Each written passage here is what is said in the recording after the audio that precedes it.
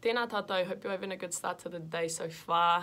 Just wanted to elaborate on one of the posts I shared earlier in the week. Like if you look at your circle of friends and you don't get inspired, you don't have a circle, you have a cage.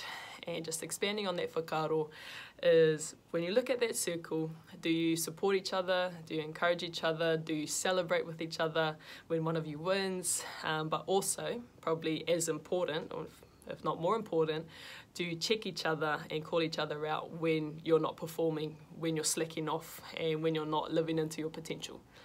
I'm so lucky to have some awesome people in my life who can do both. They'll support me, they encourage me, and I'm pretty sure they don't really care what I do, or they don't mind, as long as I'm, growing and challenging myself to be better, as long as I'm a good person and not putting myself or others in harm's way. And that's what I want for my friends too.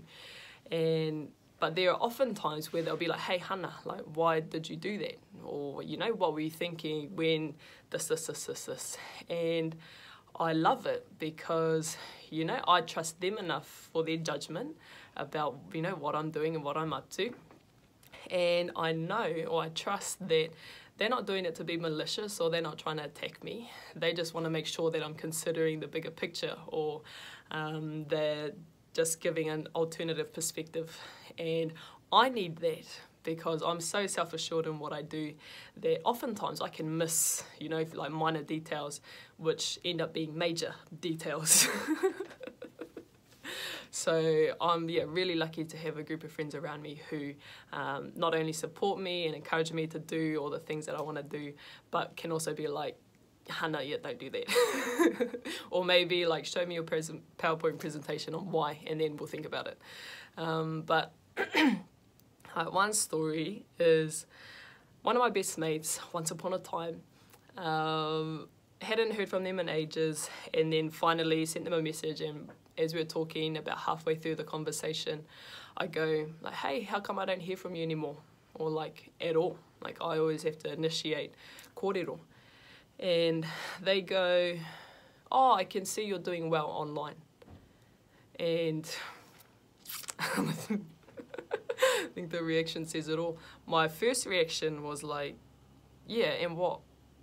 There should be a difference between you, my best mate, and all the other thousands of people who can see what I'm up to online, And it just didn't sit well. And then the more I thought about it, it's like, oh, so you only check up on me if I'm doing bad or if there's something wrong. Doesn't sit right with me. And for a few other reasons, believe it or not, big surprise, they're not in that circle anymore.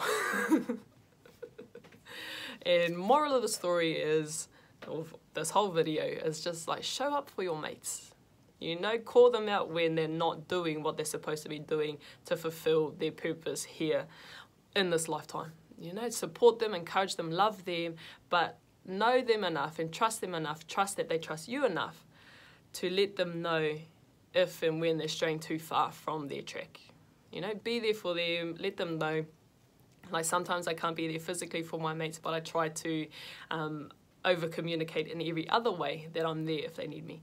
And that's all just based on what I value, which are the relationships with the people closest to me in my life. And there aren't many of those people, but they are so quality, and I love them heaps. So if you're watching, I love you.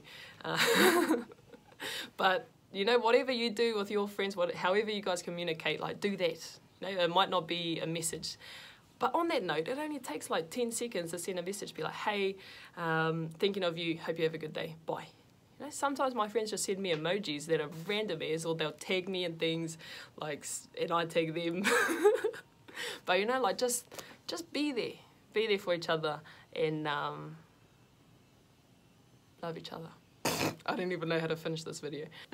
Nah, just be there for your mates, be a good friend, develop that high trust and keep reinforcing it between each other, and you'll be all right. And there's pretty much nothing you can't do if you have a good network of people around you who can keep you grounded, keep you centered and aligned to whatever it is you want to do. Just my whakaaro.